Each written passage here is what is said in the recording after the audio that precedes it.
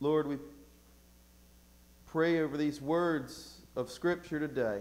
And God, I ask that you would speak to each of us. God, use me because of myself, or quite possibly in spite of. But God, your will be done. In Jesus' name, amen.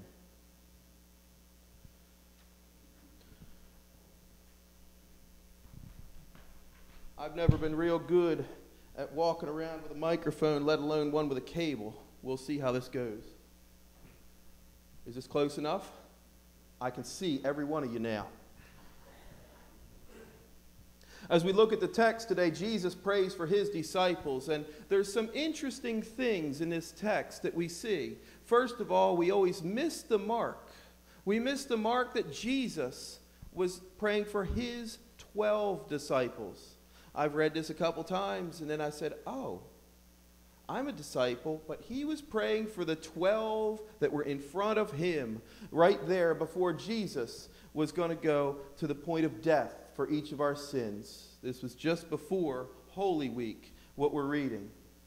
As Jesus was praying to his Father above, he's praying these words, "They were yours.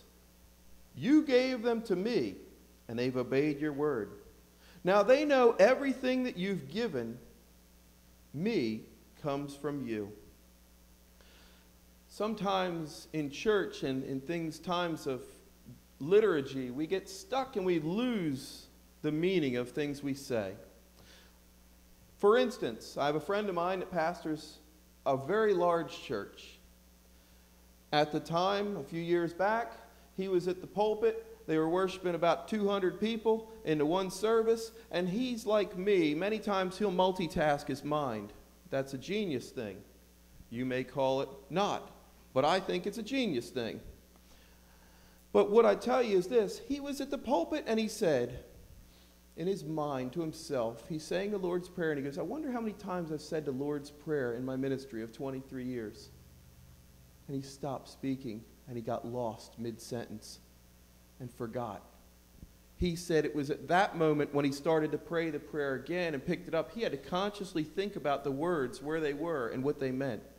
It caused him a moment that he would see what the words were again and fall back to his first love. We do that a lot of times at page 95 after the offering. And we just sang it 3 minutes ago. What's the first line? Praise God, from whom all blessings flow. Jesus was giving us these words before we wrote that little nice song where it was written. Jesus was saying, Father, they were yours. You gave them to me, and they've obeyed your word. Everything that you have given me comes from you. As we look in the text and we see this, we begin to see how Jesus was returning all favor, all thanks back to God the Father. In church, many times we miss the mark. I'll come over to you and say, boy, I thank you for what you've done. No can reach. 12 inches too short on this cable. I'll come over to you and say thank you, or thank you for your prayers. Okay, it's good to have a heart of thanksgiving. In Christian thanksgiving, the heart of thanksgiving sounds like this. I thank God for you. I thank God for your prayers. I thank God for your service. See, praise God from whom all blessings flow. And sometimes we praise God for some blessings that flow, right? And we forget the Father, the Son, the Holy Spirit, all blessings. As Jesus was there with his disciples, we can see the prayer that he prayed just a few minutes before. See, his Jesus' prayer in the 17th chapter of John, the first 5 verses, reads like this. Jesus looked toward heaven and prayed, Father, the hour has come. Glorify your Son, that your Son may glorify you. For you've granted him authority over all people, that he might give eternal life to all those you have given him. Now this is eternal life, that they know you, the only true God, and Jesus Christ, whom you have sent. I brought you glory on earth by finishing the work you gave me to do. We know Jesus did die on the cross. And some New Age theology wants to teach that Jesus maybe didn't really die. Maybe he was kind of like sleeping a little bit. But I can't read the Bible and see that Jesus didn't die for my sins. I can't read the Bible without tears in my eyes, seeing that this Jesus, this human and divine, this Savior, went to the cross and died for my sins. My sins when I didn't deserve forgiveness, Jesus forgave. Jesus died on the cross, and he died and was dead. And on the third day, if you've heard the story. Thank you. And now, Father, glorify me in your presence with the glory I had with you before the world began. Jesus starts with a prayer to his Father that he can be used one more time. That Father would use him. Remember, he was part of the Father. God the Father sent his Son, but the Son was of him. And he sent Jesus. And Jesus is asking, use me, Lord. Use me, Father, one more time for your service, that your will would be done. In Jesus' prayer for his disciples, Jesus prays, and in the prayer he prays, he asks that we be sanctified by the truth. Your word is truth. The Bible teaches in John chapter 8, teaches the truth shall set you free. The Bible teaches in John 10, verse 10, in another place it teaches that the devil has come to steal, kill, and destroy. But yet it says, I have come, Jesus, to give you free and abundant life.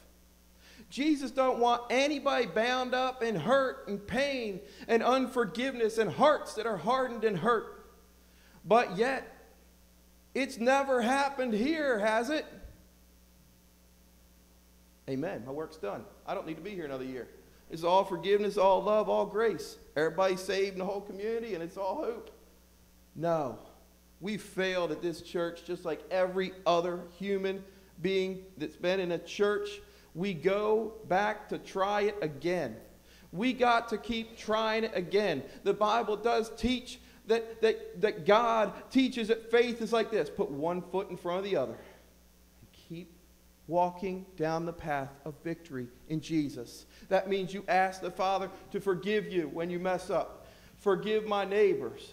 Forgive my feelings. Forgive my actions. And over and over and over, we have to be in a heart of forgiveness and love just like Jesus. Remember, Jesus' disciples asked, do you want to shoot fire down on them and burn them up and get rid of them? Jesus said, no. Can't give you the exact place right off my mind right now, but remember, they were having some problems. And the disciples said, call fire down from heaven. Jesus said, no. The prayer Jesus gives at the end of the 17th chapter, Jesus prays for all believers. My prayer is not for them alone, them being for the 12, including the one who betrayed him. His prayer is not for just the 12. Jesus said, I pray also for those who will believe in me through their message, being the 12. That they all of them may be one, Father, just as you are in me and I'm in you. May they also be in us, so that the world may believe that you have sent me. I've given them the glory you gave me, that they may be as one as we are one. I and them, and you and me. That they may be brought to complete unity. Then the world will know that you sent me and have loved them, even as you've loved me. Father, I want those you've given me to be where I am. See my glory. The glory you've given me because you loved me before the creation of the world.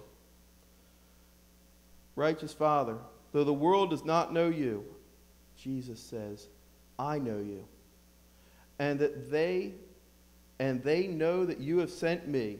I've made you known to them, and will continue to make you known, in order that the love you have for me may be in them, and I myself may be in them.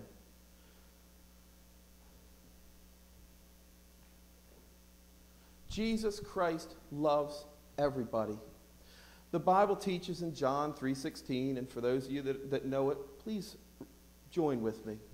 For God so loved the world that he gave his one and only begotten Son, so that whoever believes in him shall not perish, but have everlasting life. The Bible goes on in 3:17, when we missed the mark a lot on this one. For God did not send the Son into the world to condemn the world, but yet that the world may be saved through him. I was never taught that one as a kid. I always thought that I had to do all these things. In fact, there's a teaching called works righteousness. I believed I had to do more works to receive more love from God. And as I was doing that, I was actually walking down a trail that was keeping me further from the free, abundant life that God called through his Son. One day, tearfully, I realized it, and God returned me through his Son Jesus to him. That's my prayer, that we can have a spiritual awakening. We can have a moment where God speaks to each of us, a moment where tears come through our hearts because of the love the Father has for us. Jesus loves me, this I know,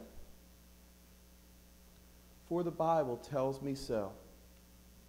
If there's only one song that you walk away with out of all the songs in all of time, 3 lines, short song, the little ones can sing it in day school. Jesus loves me, this I know. The Bible holds the truth of God all throughout it, holds God's truth cover to cover, holds an inerrant word, right? A word that doesn't have errors in it, a word that many men and women have looked at to find discrepancies, and yet when they try to find what's wrong with God's word, they find what's wrong with them and what's right with God. And they fall in love with God, and God changes their life. Jesus says, Father, sanctify them, change them, make them more Christ-like. I end with one scripture with you today, 1 Peter 4. If you'll allow me to use the Message version, which is a contemporary version today, it reads very close to this. Learn to think like him, because Christ has gone through everything you're going through and even more. So turn from your old habits. You can look it up, 1 Peter 4, first few verses. Learn to think like him. See, Jesus died. And so far, none of us have been nailed to a tree lately that I know of, at least in the States here, right, for our faith. And it causes us to change the way we think, to think that Jesus went to the point of death and died on the cross, died a sinner's death, died wearing just hardly any clothing, beat to a pulp, tore up, bleeding, thorn of roses shoved around his head. He'd been beat, he'd been mocked, his clothes had been ripped, and Jesus was there looking down, and yet he had words to say like this: Father, forgive them. They know not what they do.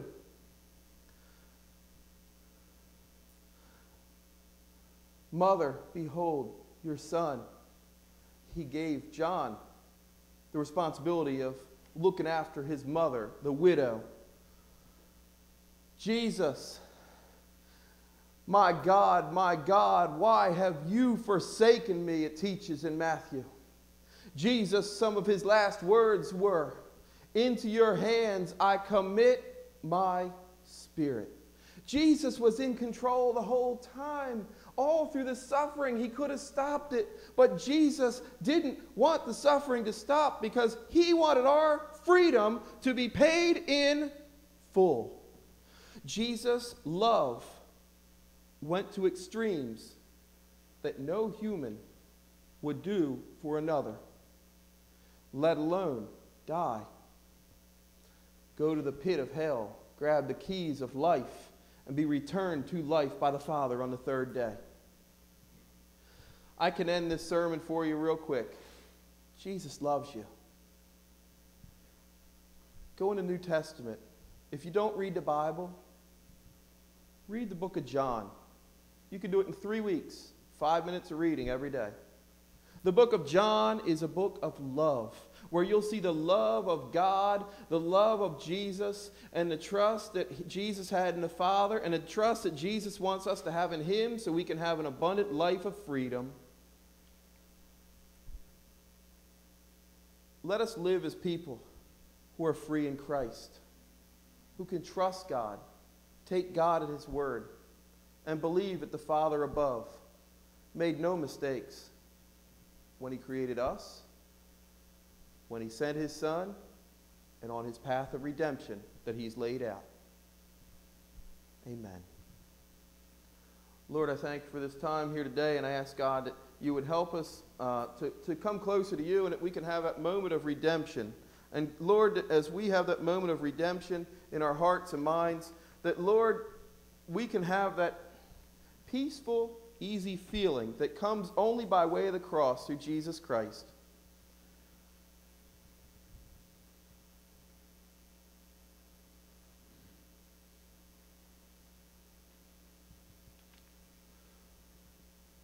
We thank you, Lord, that you've given us a breath of life, breath of air, and that God, that we're here and we can serve you. So in Jesus' name we pray. Amen.